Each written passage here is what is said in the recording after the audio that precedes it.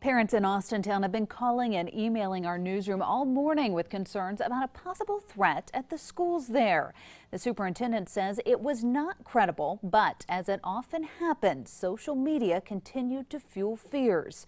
27 First News reporter Jerry Ricciuti spent the morning talking with school leaders about what parents need to know when dealing with information on social media. He joins us live now from Austintown to explain.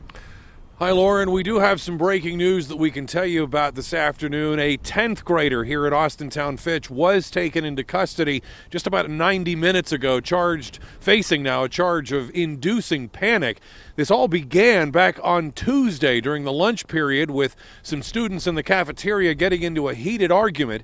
Those exchanged words then got heard by other students, and that started a panic with parents on social media.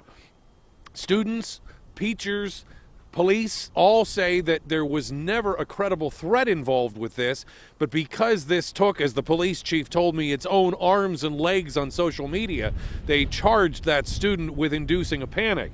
Now, we will have more information coming out this afternoon on what happened here, but suffice it to say, administrators and police are saying social media is not the place to learn about what's happening in the schools, that they did, in fact, put out a release on the school Drun site, and that's where they say parents should be looking and have faith that if there is a real emergency, they'll be notified. We'll have much more coming up tonight at 5 and 6. For now, live in Austintown, I'm Jerry Ricciuti. Lauren?